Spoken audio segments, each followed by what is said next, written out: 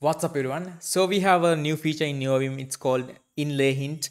Probably have seen this feature in other IDs. However, this just got merged into master branch. So make sure you have the latest nightly build or the updated master branch.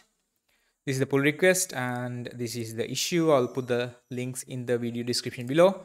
So we have a Reddit post about the feature as usual, showcasing the feature in a screenshot, and this is how you would enable the feature. For Lua specifically, you have to pass in this setting when you're setting up. So it looks something like this. So basically you can add a callback, event handler to LSP attach event. Make sure the client is Lua underscore ls if that's what you're using. Then you need to pass in hint enable true. Otherwise, this feature will not work in, at least in Lua. Probably by default enabled in other language servers. However, this is something you have to do in Lua language server at least. And once you have that, so we have enabled the feature in the server. However, we need to display or rather enable the feature in the client side. So we're going to attach another callback to the same event LSP attach, and this time we are going to check if inlay hint provider is available. If that's available, we're going to call this Vim LSP buff inlay hint.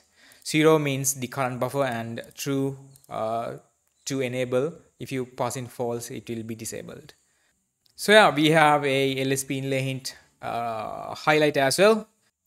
In few weeks, color scheme creators will add this highlight by default, but for now you can just add whatever the color you want manually.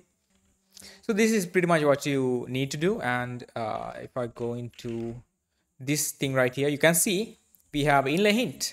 So this is a text that cannot be edited, obviously, because that's not meant to be edited.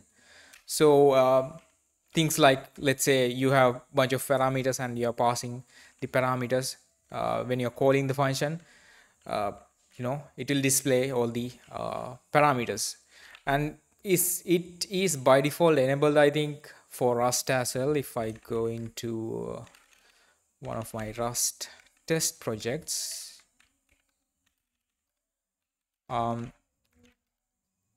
yeah, there you go. We have the virtual text as well. This is from the Rust tools plugin. However, we have the inlay hint as well, which is really cool. I mean, this is amazing work by Neovim developers. So that's pretty much it.